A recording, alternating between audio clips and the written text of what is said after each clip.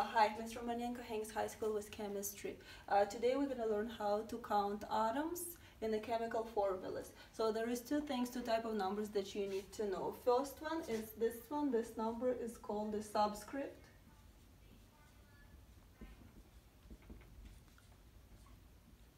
Okay. Subscripts only belongs to the number they're next to. So if I would want to count this, I have K, which is potassium. I have 3 of those. Next atom is phosphorus. P doesn't have anything, it means it has 1. And oxygen, since I have a subscript of 4, I have 4 oxygens over here. Okay. Next, sometimes you're going to get numbers in parentheses.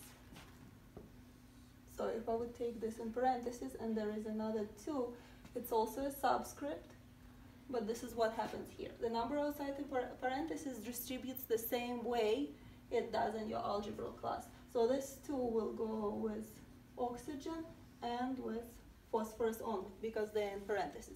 So in this case, K stays the same. For phosphorus, instead of 1, I'm going to put times 2. And for my oxygen, I already had 4, now I have 2, so 4 times 2 is going to be 8.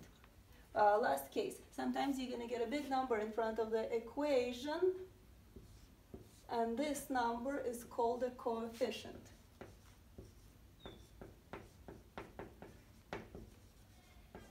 Okay, this is the coefficient. Unlike subscript, coefficient distributes to every single number in the formula. So here,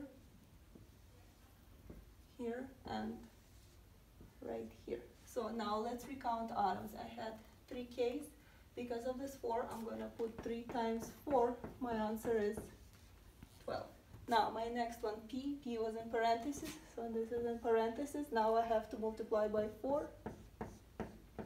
Okay, so 1 times 2 is 2. 2 times 4 is 8. My last one is oxygen. I have this. I have to bring up the coefficient, so I put times 4. And let's do the math here. 4 times 2 is 8.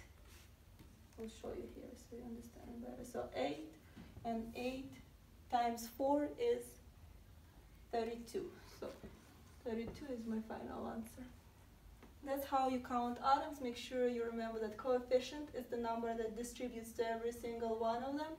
Subscripts belong to the element. If subscript is outside the parentheses, make sure to distribute it to every single atom inside the parentheses. And last hint, you always multiply and you never